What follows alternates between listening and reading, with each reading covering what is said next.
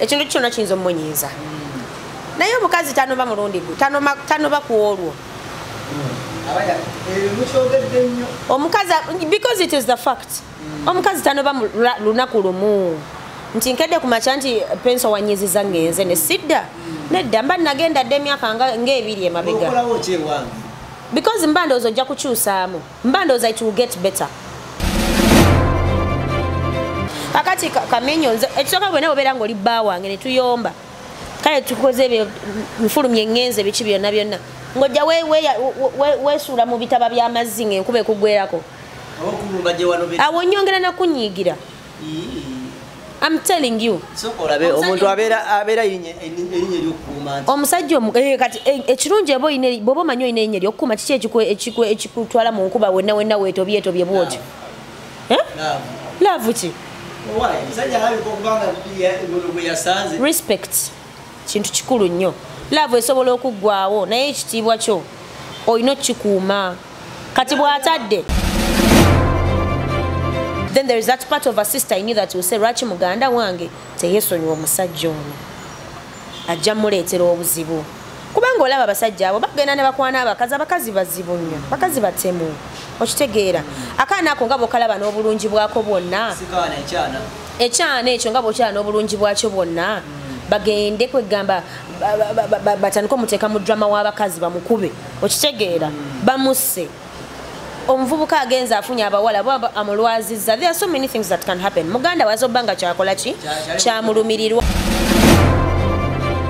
menyo kyenyizo mugamba respect yourself omukazi is not the end of the world okitegeera tekigenda kutandika kwekoza bintu bikumazaamu ojja tuka maaso obyejjuse wali baddeko n'omuntu ng'omwagala nnyo n'akulekawo n'okwaba n'ogera mu depression n'olwala n'okogga n'ofuna omupya n'ogamba n'osanga olina kati oba nali nfa ki ekintu kyo kiri nti osobola okulowooza nti omusajja oyo ali mu katemba naye nga omayo n'omuyaya abeegwagwako mu laavu olumu I don't care ekyo nagambye nti biri ebintu bibiri either ali mutuzanyirako katemba oba bituufu naye bwe biba bituufu agenda empola ajja tuuka ebintu ebimu byejjuse byali mu kukola okitegeera agokumulala anti yagayitala bayangayo milioni musa yagambye ekyo kyawulira kati ate toyinza kimunenyeza abantu babameka abali mu musi ekyo toyinza kimunenyeza kuba kati kyawulira n'ekikyala kimubandala anti omukazi amanyi w'amaanyi ate amanyi amwetaaga you know that is a good thing ku mukazi. It means there is much more she's going offering omusajja than just body. Because if it is body wali aba musinga okitegeera I don't know but there is much more to the table. Omukazi asoba mugezi nnyo nga amuyambye amugye somewhere asoba nga n'obugumiikiriza omukazi asoba oyo nga mugumiikiriza kugamba nga atuuse just ku point nti akooye nga agumiikiriza ekikola ki ekimala kati sister oli twandimuyingizaamu katono because ye oli musaayi gwe alina okumulwanirira nze mukanda wange nange sijja mulabanga omumanyiira ajja abiŋŋambe buli kimu ajja abiŋŋambe bw'ajja ewange nankuyana nga nti njagala kubeerawo mugamba jangu Victor yawasa omukazi oyo mulaje bateekateeka ku kyalo oli bwe yali yafuna omulala yadoba naye abaddemu n'ebizibuzibu n'okutereera n'abakyala anti muteekateekera ebbanga ddene omusajja akusuubiza okukyala n'amala emyaka 8 okukyala tekwetaaga bintu bingi era omala weteekateeka muba mulimba oba tonnasalawo mungeri ki oba tonnasalawo nti oba gwe ntwala ng'ate ffe abakazi tukula oba tonnasalawo gwe nga gwe omusajja oba tonnasalawo nti oyagala kuwasanze kubanga oba okyalaba abala bangi nnyo ojja kusanga nze ow'ekitege onjagale osanga ow'enkobogo omwagale osanga omweru omwagale osanga enze omuddugavu onjagale kati mubeeraawo state of kwagamaya kati omukazi omulungi amala okugendako ng'otandika kwesula mu bidiba by'amazzi ng'enkuba etonnye oli kinnyonnyolaani ekyo Victor aleke omwana oyo ahiilinge let her heal tomupapirako tamupapirako tapapa amukwata empola naye muntu anyiiga abulumeka ye budde bwabadde amalanga akola obwenzi nya abuuze bammami bwe baano banga bamalanga emyezi emeka awulira afa nnyo agenda agula obukyala bungi bugeisha buyitirivu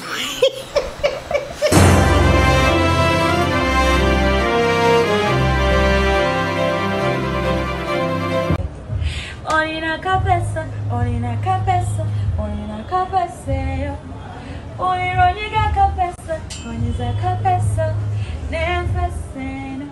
Hey my people, what's good? It's your one and only Judges BYOGERE. My South African people, the one and only, is gonna be live with you at the Pano Mix Lounge, Roundabout, 15th of October, and coming out in October. Muje, let's have fun, let's do this. It's been a while. I'm super excited. It's gonna be massive. Make sure you mark the date, mark the place. Don't miss. Be there or be nowhere else. Kale oli ku mukutu gwa Uganda byogere yena gye sinzira okuba tengo otulabya nye balide ddala nkubizo subscribing sharing commenting sakono ku mukutu gwa Uganda byogere tugamba nti mu buli mbere kwa nasigati yakosa kuvumbulira nsonga sakono ku embozi zisaliza bulijjo nze KAKALAAMU the answer isali ku kamera tulina abanafa ba Bivo Organic Natural Product bano yakamba ko kuzugula mu sukali pressure houses basangibwa ku access building Baga Road Dr. Sonje wasinzira okuba tenga kujjanja baloga ododi ndo kumpi awo so ogenda ne bakujjanja ba sukali pressure houses mu mbeera bwetyo kujukizaako ku South Africa 15 mwezi ogwe10 Dia Jasmine ajja mu kifo kya mwaba kitako Pan Mix Lounge okinga ndi 305 ne rwandi 15 VIP te Besen Powers Cash Madam sakole DJ Class kumwe bategese bagita DJ Class kumwe experience so itangayo nyosero kwatenga bigatira dala bulungi nyo Galaxy Restaurant kyakulya kyakunywa na kukolera decoration yo nene ya dala sakone keke za dala ugena kwatenga ogera ali ku Divine House awo abanafa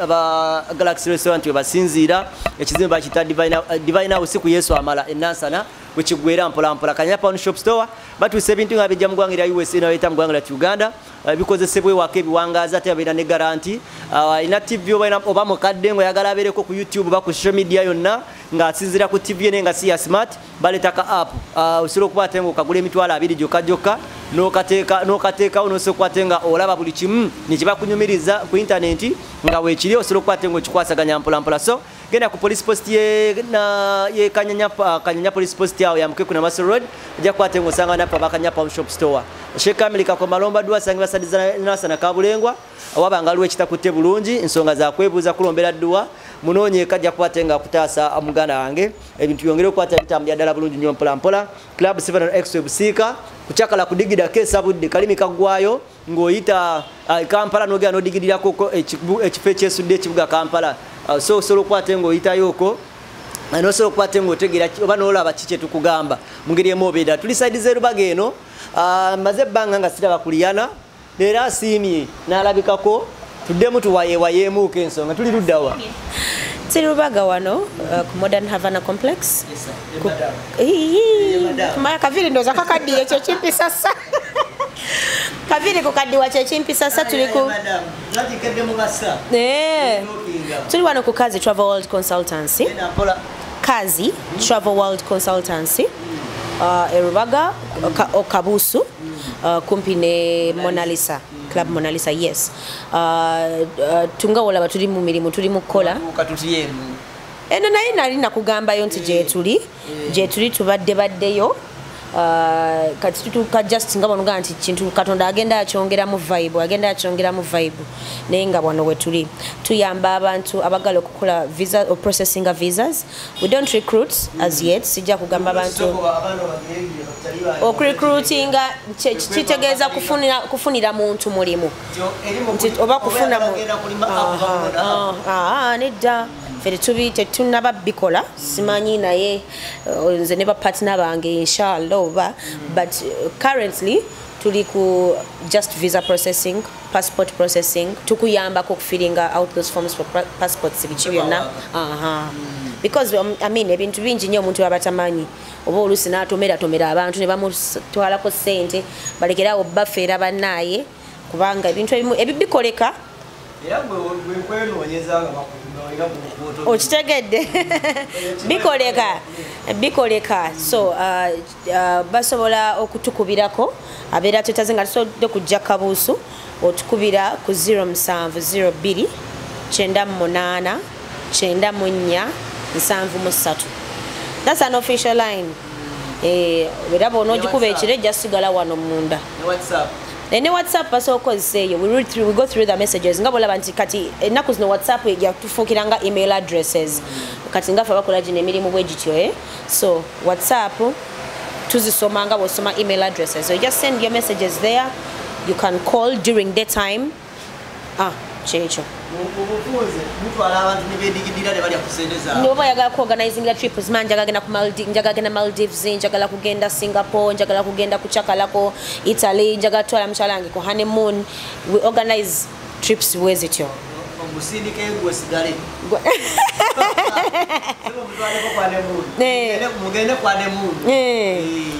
Mugende ku honeymoon mwembi n'omwami wo abagala okukyakaza famire zammwe nga Uganda mugirambudde mugimazeeyo kakati tusobola okugendako n'ebweru ne tukyakalirako eyo ensi nnyingi nnyo ate nga olina budget kosobola otambulira nga nnungi.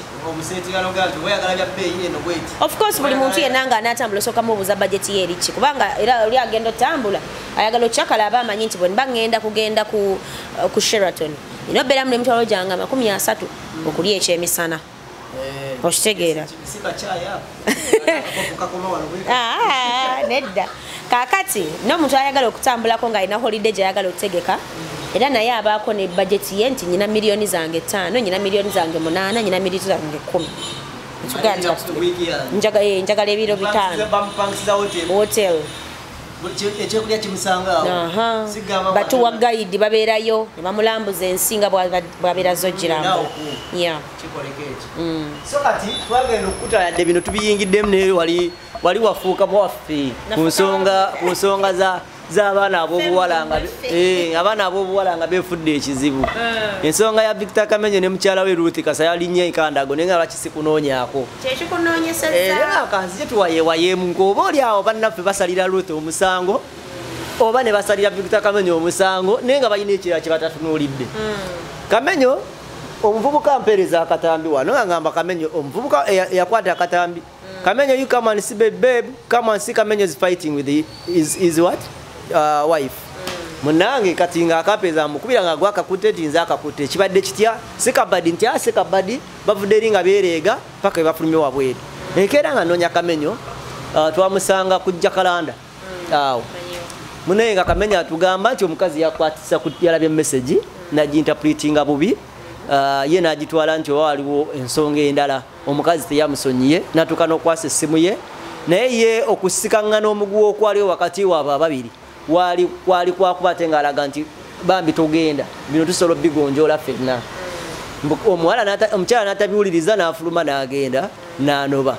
Kamenyo naliko naye ku Saturday ku show nga mu byonna twagala kumanya kiki ekituufu ekiriwo katemba kabadi oba Kamenyo natekakasa nti si kabadi era yali amaze n'okuwandiika omuko gw'ebbaluwa gwe n'aludde okulaba abavubuka nga bakiwandiika naye yawandiika ebbaluwa n'ateekako n'obumuli eno UAD sincerely n'abiwandiika n'ateekako n'omukono ye Kamenyo oyo kikazi kirina kyamaanyi omulimu mweguli munnange kati kwosajja nga alina opushifa nga omusajja seba amanyi omukazi gye yanobera ng'asitula ebimuli biriko sente z'omusajja ekonomi yataamye amafuta gali waggulu sabbuuni ali waggulu sukaali ali waggulu Kamenyo ng'akwata sente banga nkwaddeko ba miliyoni 2 ku kimuli ne keeki ye emitwalo nga 10 n'egi enkuba pereketya ng'ayolekera ogenda okwetondera enkuba evudemba ng'ayolekera omukyala yaganye sonyiwa omusajja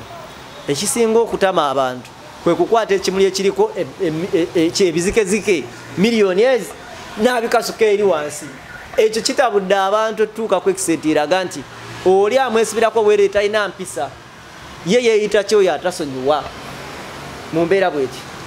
Naawe omusajja kikyayinza okukola girlfriend oba omukyala n'alabira ddala nga tasobola kusonyiwa era ng'alabye kibeera muntu ng'omuntu ono abadde alinayo omuntu omulala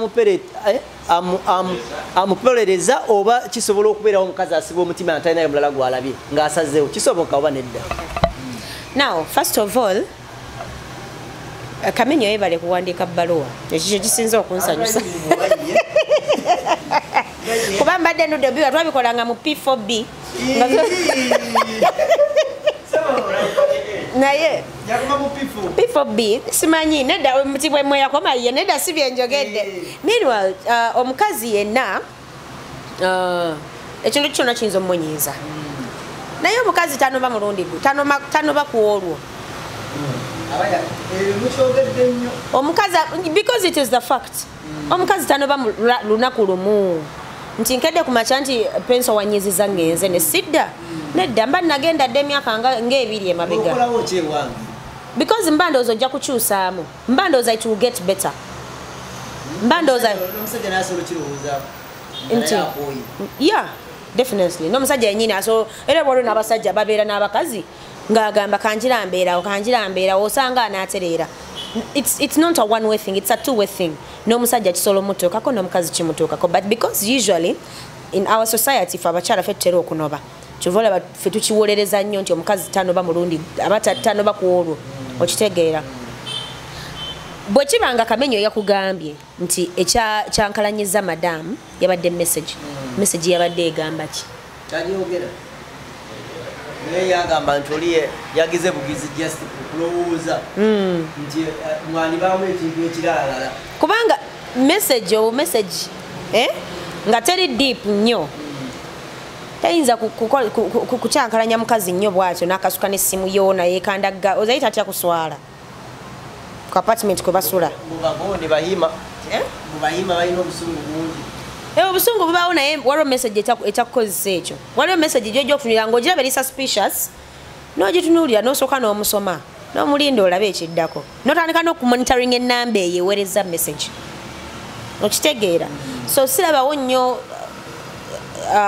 buzibu muwala oyo bwe yakoze ekyo yakoze ekibi kukasuka ssente yamugenda omugambo kakeeki yasobola okegulira era asobola but nandisabye anyway my opinion nga bw'ogambye nti nkubulira kyemmanyi raba nembyogera wano bulijjo manyi mumanyi okunkalakata gye mubeera eyo naye it is just my opinion naawe osobola nga olina opinion yo. Omuntu yenna bw'abanga yeetonze mu mutima mulungi bwe kibanga ensonga yabadde just over a message bw'ebanga message teri as deep as Kamenyo bw'agamba then osobola okusonyiwa omuntu naye era ne Kamenyo twagala akkirize tasobola kupapya mukazi musonyiwa kakati ulira kyembadde twogerako wano penso nga tetunaba kutandika naye nkugamba tusobola okuba nga tuli mu nsonga zino nga Kamenyo ayagala tukolerako bubadi because nze kankubulireko amazima matuufu nga nze kyempulira. I'm sorry Kamenyo ansonyiwe but I feel like that thing is staged. Nze kyempulira mpulira nga stage nze there is a lot of drama about it mpulira nga drama mungi nnyo akyetoolodde over just a message over just a disagreement gye balina bo nga abaagalana okitegeera. Kakati Kamenyo nze ekisooka bwena obeera ng'oli bba wange ne tuyomba kale tukoze ebyo nfulumye ngenze biki byonna ng'ojja weesuula mu bitaba by'amazzi ng'enkuba ekugwerako awo nnyongera nakunyiigira. I'm telling you.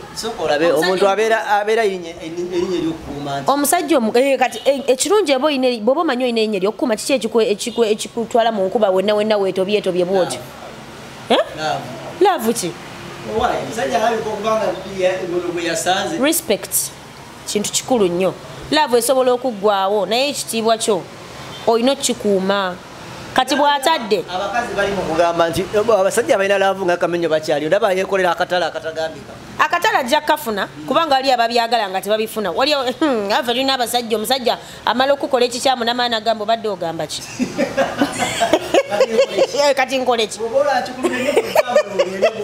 okitegeera nga tayagala kumanya naye ng'akwagala ate nakibagambako era wano nekugamba nti abasajja bonna enjagala yaabwe yanjawulo akati ye abeera remorseful nakugamba kati nkole ki ng'alaba kimulidde naye nga kati nkole ki.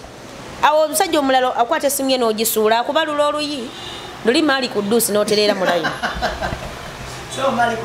maali kudduusi gwo kennyini ne wezza wekka Kamenyo yategedde atya omuwala oyo gyali? Simanyi kubanze nakoma okumuwuliza nga ngamba tebamukwata. Benyini bamaze ne bamugamba gye bali. Aba surprise. Wayagenze nabo mu mmotoka nga bagenda banyumyanyumyamu. Ngamba abawala omuwala gyali. Alinako sister we.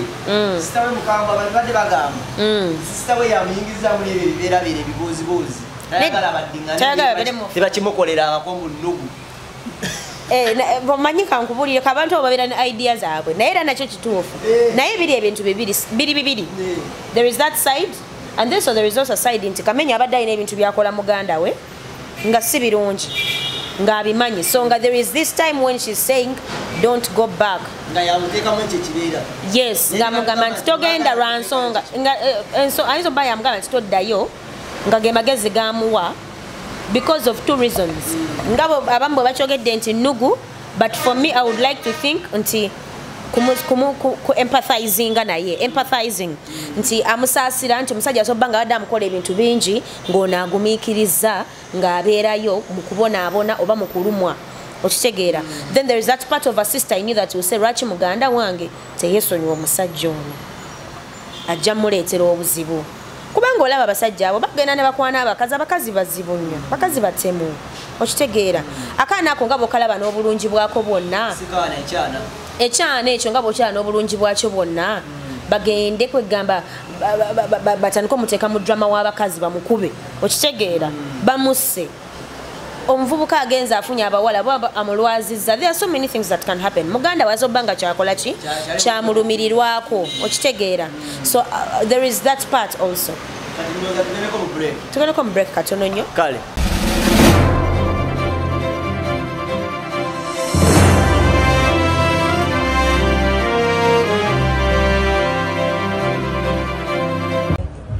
Olina kapesa, Onirojiga kapesa, Oniza kapesa, Nefesena. Hey my people, what's good? It's your one and only BYOGERE. My South African people, the one and only, is gonna be live with you at the Panomix Lounge, Roundabout, 15th of October, and coming out in October. Muje, let's have fun, let's do this. It's been a while. I'm super excited. It's gonna be massive. Make sure you mark the date, mark the place. Don't miss. Be there or be nowhere else. Kale, tubakulisaayo nnyo mukumulamu kwe tubaddeko mpolampola awo. Tukyali maaso ne tukyagenda maaso of course ne Liana, abangi bamumanyi nga ow'ekitege kye, abangi bamumanyi nga owanembira byange, naye nga tuli naye tugezaako kubatera tutambuza mpolampola ekintu kyaffe kino. Saagala ottire mukazi oli ku liiso kubanga abasinga bagamba obujja bwe bumubonyabonya njagala okitunulire mu ango bwetyo bagamba nti era abantu bagamba nti abakyala temulina kwesembereza bafeeriya mu marriage ne mu relationship ngaabo. Sijja kirowooza nkyogereko ng'omuntu omulala bw'akirowooza. Like we usually say, it is my opinion. Naawe omuntu omulala olina opinion yo. Nkugambye nti nyina ebintu bibiri bye nkirabiramu. Nkirabiramu mbeera nti maybe oli obufumbo bwa munne bumuluma. But then also there is that part eyokuba nti alumirirwa muganda we okitegeera. Omanyi tubeera nnyo mu relationship eziri abusive. Buli muntu yenna aba alaba nti relationship sisi etolina gibeeramu. Gwokimanyi nti obeera mu relationship, bw'obeera mu relationship embi abantu abakwetoolodde bonna babeera bagimanyi nti mbi naye nga agirimu togimanyi nti mbi. Bwe tubeera mu relationship nga mbi abantu abakwetoolodde abamanyi about a relationship n'omuntu ogw'odating babeera bamanyi nti mbi naye nga gwe agirimu tokiraba nti mbi. Kubanga obeera mu love and you're desperate wanting ekintu kino okukola okitegeera. Bw'oba owulira nga towulira mirembe si kufa kuwona. Katonda buli muntu yamutondera omuntu we. Abo tebafumba. Bafumba. Lwaki tebafumba? Kyogamba abakazi abalungi bonna baadiba. Wenayo ku experience kuba kugundi yona gy'omanyi omunyalwa nanga ateredde mu bufumbo. Abakazi abaana abawala bano abasinga obungi wano bamama baabwe sibanyalwana tebafumbirwa. Tebalina bamama baabwe. Lwaki mwepapagalika ku kabiri ezitafumba? ziri mungi zetaaga kukolerera era bwoba omuwa byoyagala ajja kufumba naye kati just stereotype nti tebafumba. It is just a stereotype. Okitegeera naye nga bafumba ate nekyanze nkyogera bulijjo. It's not even being tribalistic. Omuntu yenna yandisaanye n'akwatagana n'omuntu nga bafaanaganya cultures. Kubanga nze bwe mba ndi mukyala Muganda okufukamira tekujja kumpa buzibu kubanga nkimanyi nakula kyendaba ne mama wange kyakolera haje waka. Okitegeera kati gojja kugenda ofuna omwana w'abandi nga ne waba wataata we kyayi ajja kumenya ko bomenya ate nga kabuntu gwomusubire nti ajja kufukamirira. Okitegeera so usually oba onoonya omuntu ekyo nakyo kiteeka into consideration. It's not bad ne bofuna atali wa culture yo naye akutegeere nti ebyentu byange biri bwe biti. Abasajja mukwana abakazi kubanga ali beautiful naye nga temukwatagana embeera zammwe. Sibagambye kukwana babi mukwana abalungi nga mukwatagana embeera zammwe nga ajja kutegeera nti penso mukozi munnamawulire naye bamukubira essimu kiro saa 9 ajja fubutuka mu nnyumba akole ki. Mutango bafuna bakulaga nti bakitegeera. Kati Victor n'omuteeke waka n'afuuka ekizibu. Victor Kamenyo muyimbi musajja. He's good looking. Tojja muteeka mu bantu gwogamba nti yali awo you know. So honestly, to be honest with you, oba osuubira ebintu ebifaanaganako bwe bityo. Oh, definitely. Ne waba takwanye bamukwano. Kivuga kirabika bulungi kitegeeze. Nali mulabyeko emirundi ng'esatu. Sijja nagamba nti mumanyi nti oba you know, but I've seen him physically maaso ku maaso. Tojja kugamba nti muvubuka mubi. No. Abavubuka ababi tubamanyi. Okitegeera nyenza n'obbawo example. Naye I'm like naye kyenkugamba ne mu industry era mwebalinga mubi ate tebaliimu bonna abali mu industry eno balungi. It's okay naye kyengezako okugamba nti Victor omusuubira okubeera ne messages bwezityo mu ssimu ye kifuba ddembe. Nze bwe mba ndi mu bufumbo bwange nkimanyi nayagala serebu njagala musajja amanyiddwa abantu.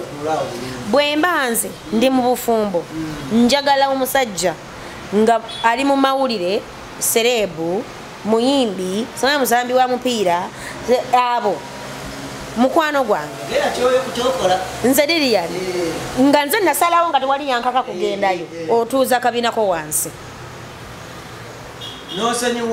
neweesonyiwa essimu y'omusajja number 1 eyo essimu y'oyo kale ez'abalala muzikwateko kubanga omanyi ate oluusi nammwe mukisussa mutuwasaako abakazi nga tuli awo n'ogolola n'ekkanzu olaba bifaananyi ku social media. Embaga za kakati mutujjako n'amasimu okuzaatendinga nga teri akuba bifaananyi. Okitegeera naye y'essimu y'oyo yandibadde yeesonyiibwa ddala because terinamu kalungi kwogenda gifunamu ogenda kukaaba maziga anti kyenkugambye ekyo sinza nakiwakana kubanga kakati wano wendinze nga nze Liana Victor Kamenyo tamanyi nti amanyi nange simumanyi nti mumanyi but if I want to get his number nengamba nti ekivubuka ekyo bannange nkyagala bwe mba njagala ogifuna sisobola gifuna nentandika butandisi nengamba you know what baby how are you I saw you nakebera ku profile wano yegwe oba filter nti yenze okitegeera okitegeera kubanga kyenkugamba nti abo abasajja bali mu limelight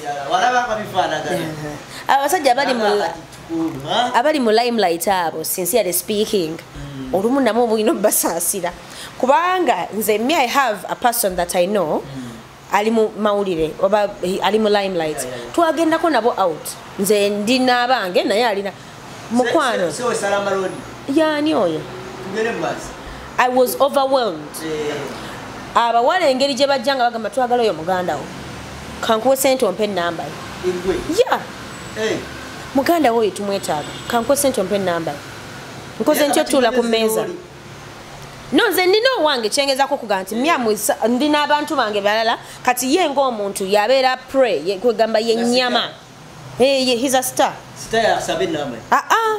Nga basabanza abawala basabanze namba ye eyoli gwe tuzze naye obanga babagamba tukoze kye tulako namwawo okitegeera ambagala kwatwala waka babbe waliyo n'ekyo waliyo n'abalala nga bo baagala eno generation yayonooneka gwabefe generation yaffe enfu nnyo generation atafuka okulaba nga kukoya ekireekyo ayinza n'okuwa caliform screen teriiwo kati generation yaffe embi nti fe abakazi kati roles nga omanyi women emancipation yaleeta ebintu bingi yaleeteramu n'okukwana yaleeta n'okukwana bwe mba njagala omusajja nja kujja muyimirire maaso mugambe nti owaayo obadde oteesa otya ddiya nze nalina wano omusajja wano gwe bayita abutu oyo yava South Africa ngenda mukolako interview wano nga ampadde $2,700,000 $2,700,000 zaleeta obuzibu abawala abajja mu inbox yange nga baagala mbawo omukulu oyo nga bamwagala nga ye omuntu sibala nga tabasabye teyajja kugamba nti ayagala bakazi yajja kwogeramu bibozibozi bye naye nga bayitirivu. First of all, Victor Kamenyo kyenyiza omugamba, respect yourself. Respect yourself. Omukazi is not the end of the world. Okitegeera tekigenda kutandika kwekoza bintu bikumazaamu ojja tuka maaso byejjuse. Wali baddeko n'omuntu ng'omwagala nnyo nnyo n'akulekawo n'okwaba n'ogera mu depression n'olwala n'okogga n'ofuna omupya n'ogamba n'osanga olina ogamba kati oba nali nfa ki. Ekintu tekiri nti osobola okulowooza nti omusajja oyo ali mu katemba naye nga omayo n'omuyaya abeegwagwako mu laavu olumu. I don't care.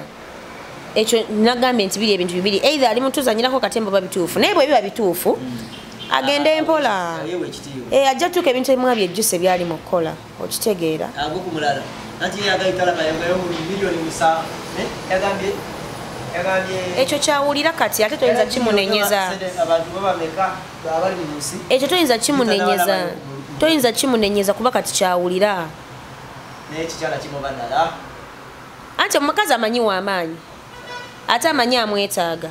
You know, that is a good thing ku mukazi. It means there is much more she's going offering omusajja than just body. Because if it is body wali abamusinga okitegeera I don't know, but there is much more to the table.